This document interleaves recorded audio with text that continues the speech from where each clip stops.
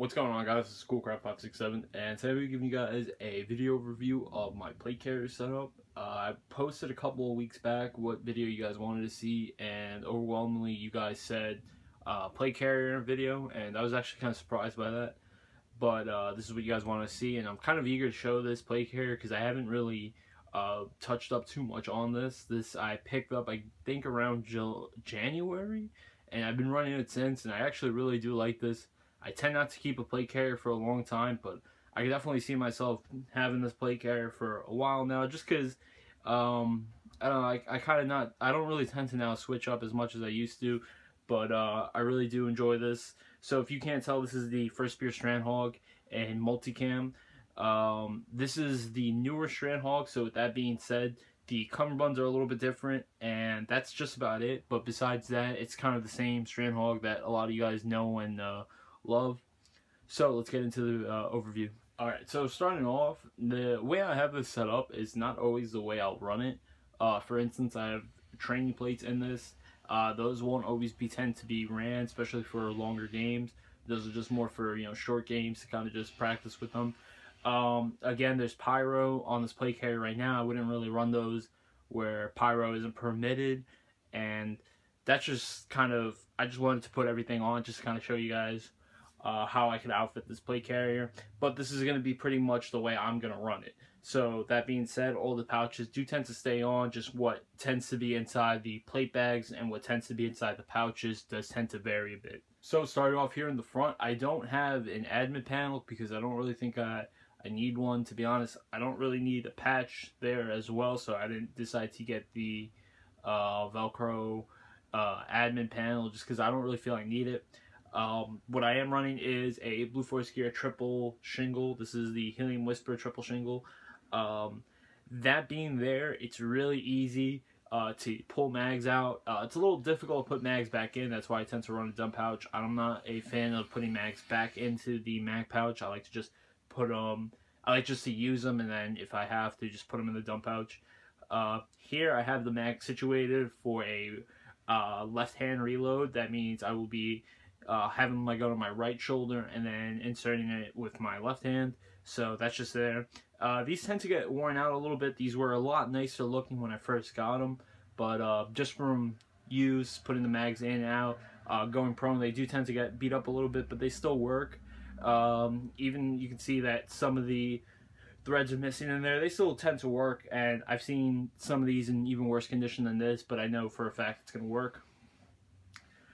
Going into the Strandhogg's unique mounting system, I'm a big fan of this. Here you can see these four paracord tabs right here, and this is how you put on and take off the plate carrier.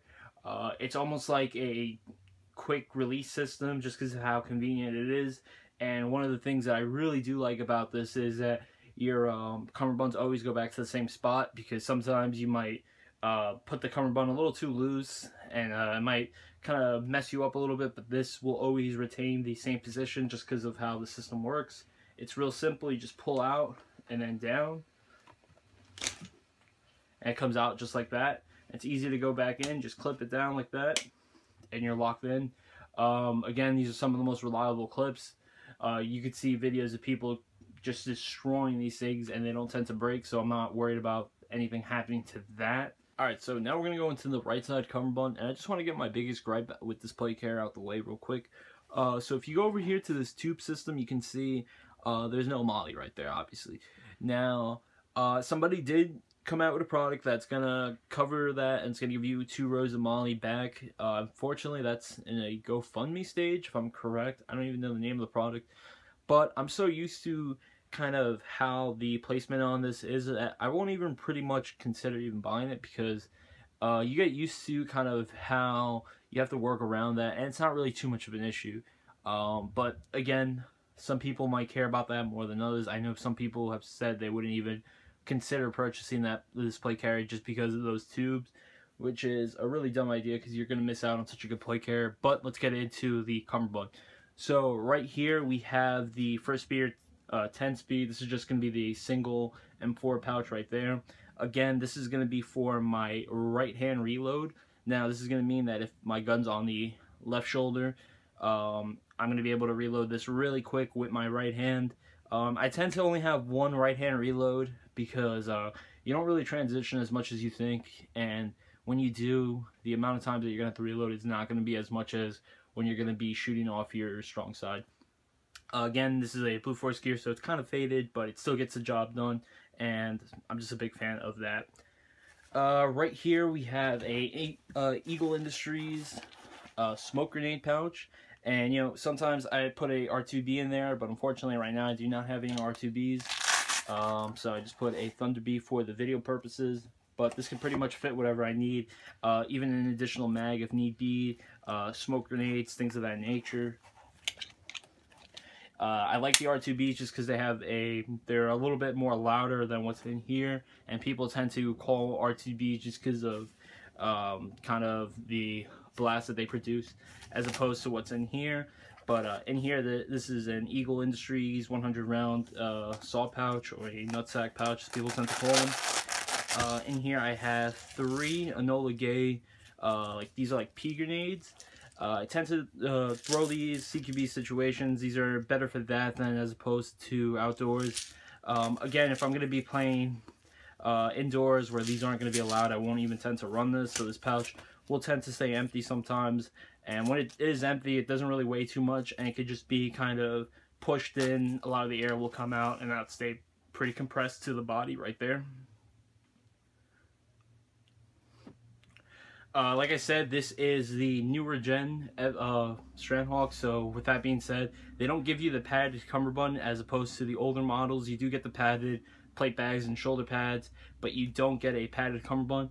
Now you get a new cummerbund that actually opens up for side plates, and in here I'm running side plates, and again, these are just going to be more for training. If I'm going to be going to like a shorter game, I tend to run the training plates and the side plates just to kind of get a little bit of practice in with those. But for longer games, I will just remove the plates.